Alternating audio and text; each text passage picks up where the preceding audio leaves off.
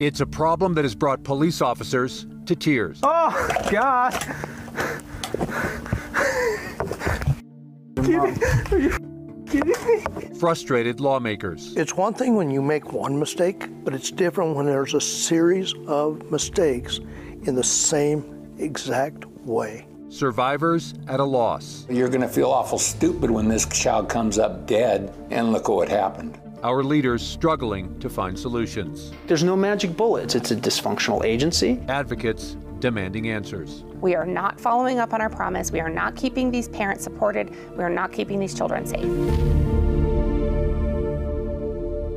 Good evening, I'm Doug Fernandez. And I'm Shelley Rabando. Welcome to this Target 7 special investigation, Broken Promises. Behind us are photos of New Mexico children who died after they were placed back into their homes. The state's Children, Youth and Families Department sent all of the kids back home to their parents or guardians and exposed them again to people who had abused them. And some of them died in car wrecks. Others were beaten, sexually assaulted, or left with no care. Our Target 7 team spent months looking into these cases, trying to figure out why so many New Mexico children are placed back home only to die. And in our search for solutions, we comb through records, talk to families, foster parents, legislators, advocates, judges, our Attorney General, and the Secretary of CYFD. So tonight we will look into why there have been so many broken promises and whether anyone will truly do anything to protect our children. And we want to warn you first, some of the images you're about to see are going to be difficult to watch. Here now is John Cardinelli.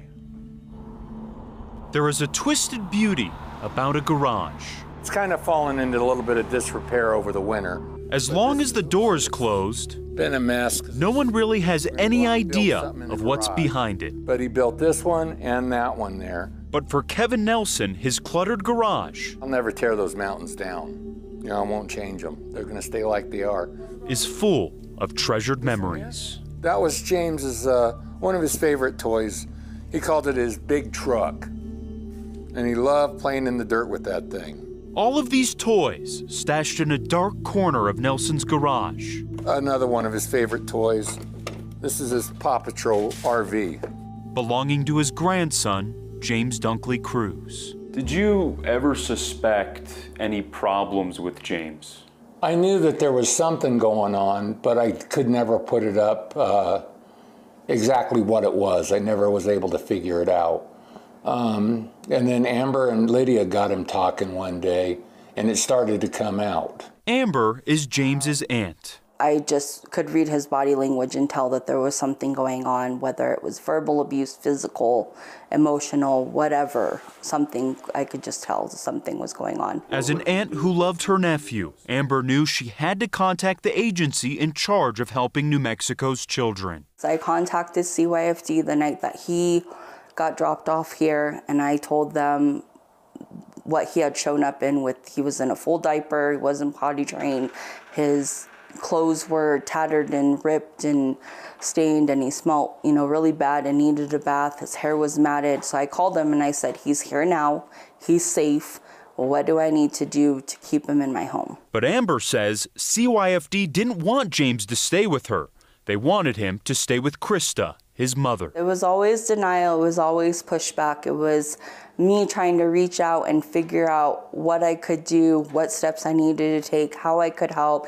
And they kept telling me, we're helping Krista, we're trying to help Krista. James's grandfather was even begging the agency to remove James from his mother's care for one reason. About the abuse that was going on. I really don't want to go into that because it's not a pretty picture. But Target 7 is about to show you what was going on. What's your name? James. Albuquerque police body camera video taken in October of 2019 shows 4-year-old James Dunkley Cruz at an urgent care in Albuquerque. Has got some mouse around your ear too. His arm bandaged up as investigators were busy taking pictures of markings on his body, including his genitals. There's an alley down here. After the visit, James was once again returned to his mother's home. I actually pleaded with them. I said, well, you don't want to do that. And they said, no, we have to. And I said, well, you're going to feel awful stupid when this child comes up dead.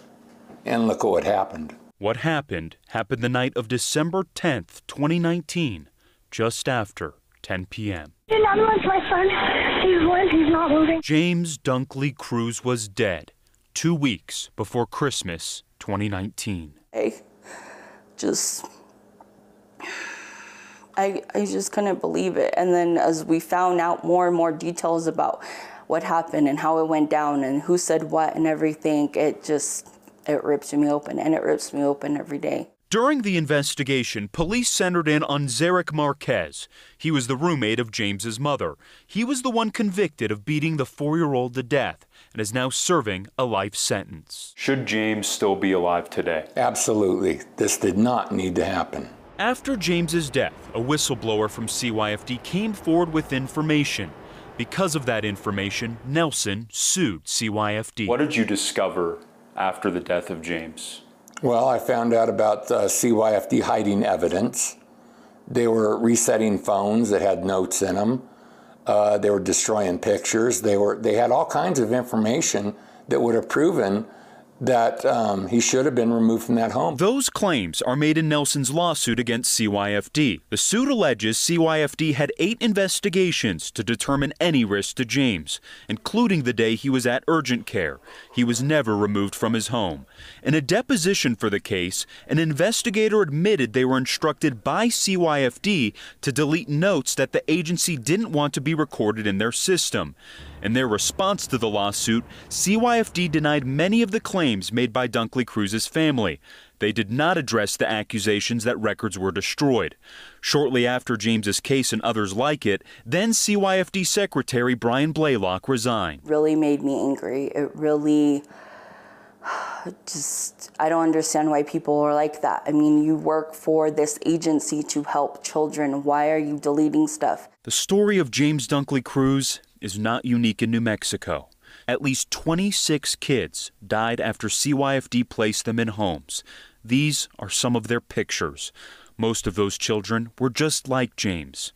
And you've seen the stories, like this Valencia County mother who called 911 because she was afraid she was going to hurt her kids. It's happened before in the past where mothers have hurt their kids and got to the point where they're killing them. I don't want you to ever do that. And I'm sure you don't, right? CYFD responded. A week later, the mother called 911 again. This is what deputies found. Oh, God. Are you kidding me? A 4-week-old baby dead. Under New Mexico law, the state's first responsibility is to, quote, provide for the care, protection, and wholesome mental and physical development of children, and to, quote, preserve the unity of the family whenever possible. A child's health and safety shall be the paramount concern. But our investigation found that the understanding of exactly what that means runs the gambit. The state law exists to say we should preserve the family unit if at all possible. That's the common understanding. They'll be returned to biological family at all costs. The Children's Code, though, in my mind, and I've actually talked to children's court judges about this, is number one, protect that child. State Representative Marion Matthews helped write the Children's Code in the 1970s. At the time, it was created to address child delinquency. But over time, it helped create CYFD and guide their priorities. And CYFD itself has taken on a number of roles, I think, that were probably not intended at the beginning, or at least anticipated. The agency now oversees child protection services, the juvenile justice system, child care licensing, foster parenting, and behavioral health. Interim CYFD Secretary Teresa Casados, who took over 2 weeks ago, admits it's a lot. Do you believe CYFD has taken on too many roles? I think there's a lot, and I think that the way CYFD was structured, it may have been too much. When we return, our Target 7 investigation looks for solutions to these broken promises. I broke the law.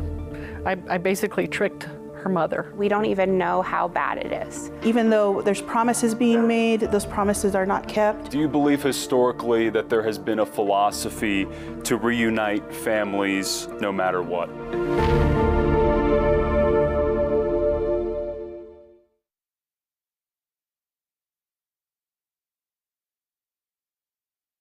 When children are taken out of their homes, frequently they are placed in foster care, and those stays could last days or months. Here in New Mexico, there aren't enough foster parents. In fact, the number of foster homes have dropped 20% in the past 5 years. This means there are fewer places for kids to go. Once again, here's John Cardinelli. In this home lives Serena Telemontes. So these are my teenage boys. And her 3 boys, almost 19, 17, and 15. are not alone. And they're all really special kids. Telemontes is a mother to 7 children. It's a soapstone sculpture from Africa. 2 of her kids came from international adoption and 4 from foster care. We have family and we have each other, and that's really important. And in her home, we saw this picture hanging in a restaurant. Hangs a painting that reminds Telemontes of her past. It reminds me of the peace that can come with faith, with care, with love, with connection. Past connections that never ended with a full connection for this former foster mother who stepped away from CYFD. Sorry. It's okay. There's a lot of kids that stick with me, but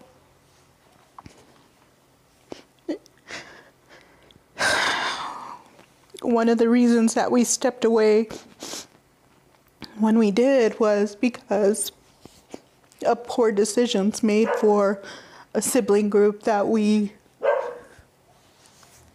loved, that we absolutely loved. For Telemontes, fostering kids for 18 years was both difficult and rewarding. It was the best, hardest thing we ever did. The reason her family stopped was because of frustrations with CYFD and what she says were the decisions the agency made. It's the lack of support. It's the change that's not happening. It's the kids that are coming in and out of the system like a revolving door, and you're watching these kids and you're watching as they lose hope for their future. The last straw for Telemontes was when she was taking care of a group of siblings. I think our family fell in love with them, and we just wanted to help, and eventually we had hoped that we would be able to adopt them. But that didn't happen. They put them all together with an abusive sibling. The last I heard, they were still in care. This is where those decisions are made, right here in Children's Court. When police respond to a child abuse call, they have the authority to remove the child from their home for 48 hours. CYFD then gets involved to determine if they want to hold them for longer. To do that, they must petition the court, and the judge signs an order. John Romero is a former Children's Court judge. But we're supposed to, based on that piece of paper, sign the very first order that authorizes the child to come into the temporary custody of the state of New Mexico, Children, Youth, and Families Department.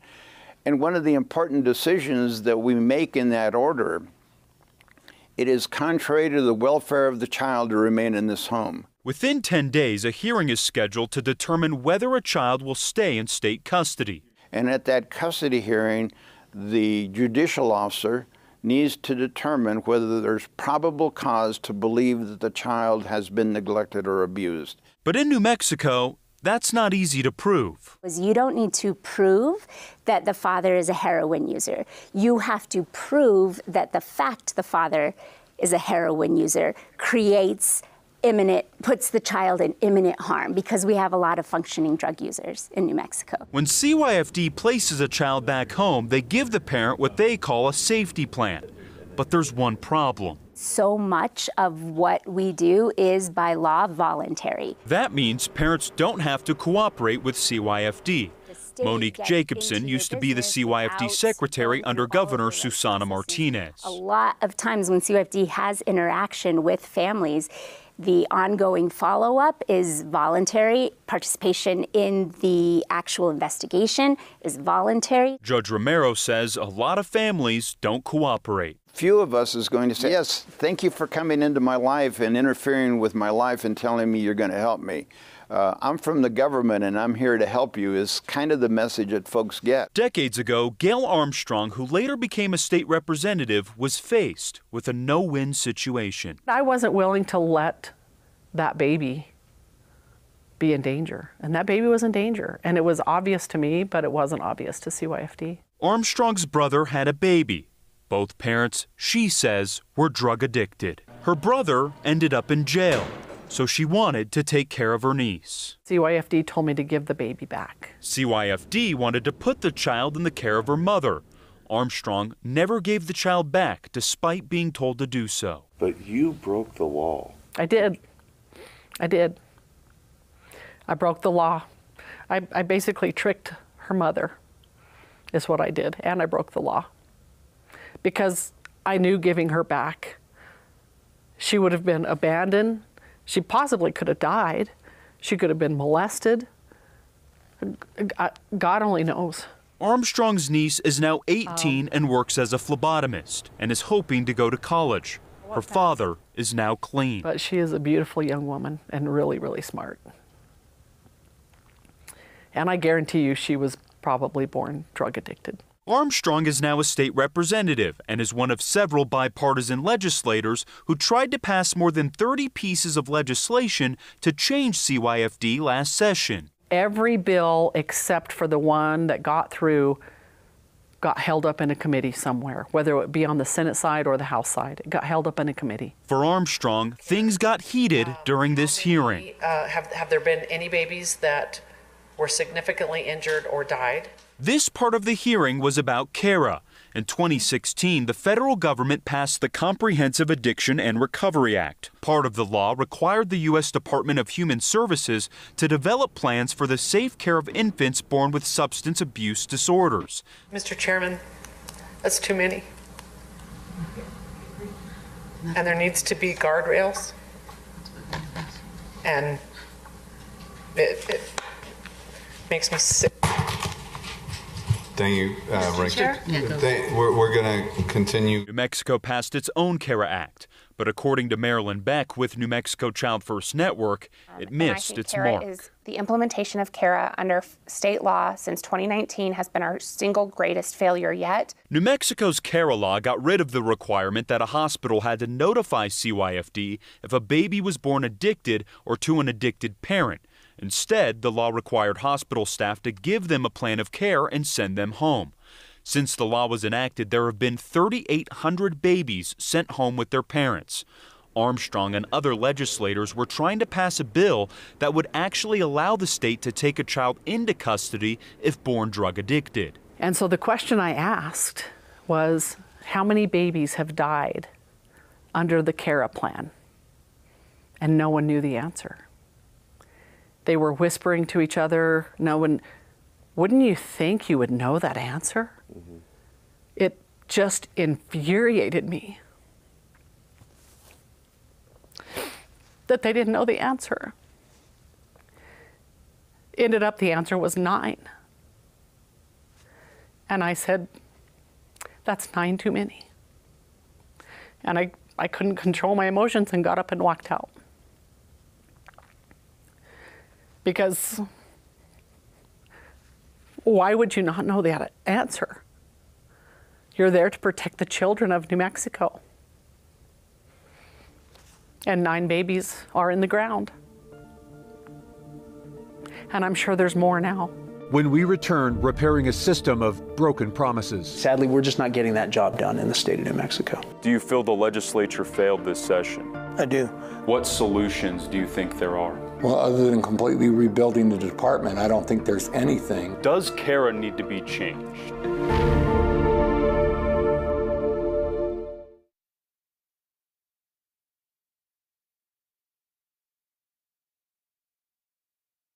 Heading into the 2023 legislative session, lawmakers and the governor promised to fix CYFD. Out of 30 bills, only one passed, and that gave foster kids free fishing. During the session, the governor held a news conference saying she herself would fix the agency, but lawmakers on both sides argued the bills that didn't make it would have helped solve some of the problems. And some say CYFD is too focused on putting kids back with their biological parents rather than protecting them. Once again, here's John Cardinelli. This is a bag of toys that I take with me everywhere. For Amber Lowe, this is just some dinosaurs that I keep of his. Her bag of toys is therapeutic. Earlier, we told you about her nephew, James Dunkley Cruz. It just reminds me that I have a piece of him with me because I wasn't here when he passed. A 4-year-old boy who was beaten to death by his mother's roommate. I'm gonna keep them forever because they were his. According to this lawsuit, CYFD had numerous opportunities to remove James from his home, but didn't. Amber says the agency needs an overhaul. I do believe that it needs to be completely rebuilt from the ground up. They need to get rid of everybody and start fresh. James's grandfather, Kevin Nelson, feels the same. What would you like to see be done with CYFD? I'd like to see the whole place burned down and rebuilt. How would you like to see it be rebuilt? Well, better checks and balances, number one. Make sure everybody's doing their job and they're all on board. From the secretary on down, everybody gets double checked. That idea was one of 30 bills that were proposed in the legislative session that would have directly impacted CYFD. Lawmakers wanted to create an ombudsman. That is a person who independently investigates complaints and tries to resolve them. They would have been assigned to the Attorney General's office. AG Raul Torres supported the idea. There isn't a lot of public confidence at this point that the kind of institutional change that we need to protect kids can be accomplished without independent oversight. The bill died, but Torres believes his office can still do something. He would like to form a civil rights division in his office that could pursue legal action against CYFD if it feels the civil rights of a child were violated. Litigation is sometimes a necessary tool to bring about the kind of systemic institutional change that I think CYFD desperately needs. 29 other bills also died in the Roundhouse that would have impacted CYFD. Bills that would have allowed for more transparency when a child dies, increasing reimbursement rates for foster parents, and like we told you earlier, changing the law that prohibits a baby being taken away from a drug-addicted mother when they're born. We asked lawmakers on both sides why the bills failed. Why didn't they pass? They just never got through all the committees and to the floors at the appropriate time. Part of it was they had heard that there was some opposition from the governor.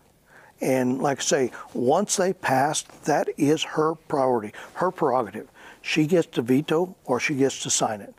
That's not my job. As these bills were debated, the governor held this news conference during the legislative session. We're announcing today that we are going to implement the strategies for transformation for Children, Youth, and Families Department. She announced that she was going to sign an executive order to revamp the agency. We have problems in the interim that are untenable. The order created a policy advisory committee, an innovation office, and new leadership teams. She also announced that she was going to hire an independent firm to look at the agency's compliance and progress. Target 7 was there. It sounds like this executive order is asking for a contract with an independent firm out of the state. How often will you be working with that firm? Is their role to hold the department accountable? No, that's my job. And then here's who holds me accountable: the public and the public's representatives in the legislature. In the middle of our investigation, Cabinet Secretary Barbara Vigil announced she was stepping down, and now the governor is trying to find her third CYFD secretary. In the meantime, the state's chief operating officer, Teresa Casados, is taking over, and we caught up with her about what she's doing to fix the agency. It's an incredibly difficult job, and from what I've been able to gather since coming on board a little over a week ago, is that we don't have a good retention rate for those employees. I think there's a lot of burnout for them. She says the agency is streamlining reimbursement to foster parents. But what about the laws some say would fix CYFD? Should more have been done this legislative session? I don't believe so. You know, I think that we're having conversations, bipartisan conversations, and I think that's incredibly important. So there have been 9 deaths due to the CARA Act/policy. Does CARA need to be changed? I don't know necessarily if CARA needs to be changed or if we really need to look internally and see if there are policies and procedures that we can strengthen. Target 7 found numerous research articles that showed children do better when raised by their families. And we learned that research has guided the decisions that are being made by CYFD for years. The fundamental belief of pretty much everyone, if you dig down into it, that parents have a right to parent. But despite that philosophy, during our investigation, it became clear that everyone agrees our state has broken a promise that was written into law that says the safety of a child should come first. The number one priority of that department is protecting children and improving their well-being. That is not what is occurring in the state of New Mexico. We've got a system that is too far tilted towards this notion that reunification at all costs they'll be returned to biological family at all costs. We are reunification first state. Family's tight, and blood runs thicker than water. But if and when the department figures out its problems and priorities, it's too late for some. James is still gone. I mean, James will never know that justice was done. There are still children who died to a system with broken promises. This was something that James had done when he was living here. For Kevin Nelson, all he has left to remember his grandson James are his toys and this drawing. After he passed, I just didn't have the heart to take it down, and it's been up there ever since. It's never moved. It's kind of faded over time. And while the pain of a tragic death will fade with time, and it'll stay up there forever, Nelson has made a promise to James he says will never be broken. Or when my life is done, I can at least go find him and tell him we got those responsible. You know, it wasn't in vain. The governor has rejected the idea of holding a special session to address the issues at CYFD. In the months to come, she claims she'll announce more changes and a new department secretary. We will be there letting you know what has changed and what's working. And that's our promise to you. From all of us here at KOAT, good night.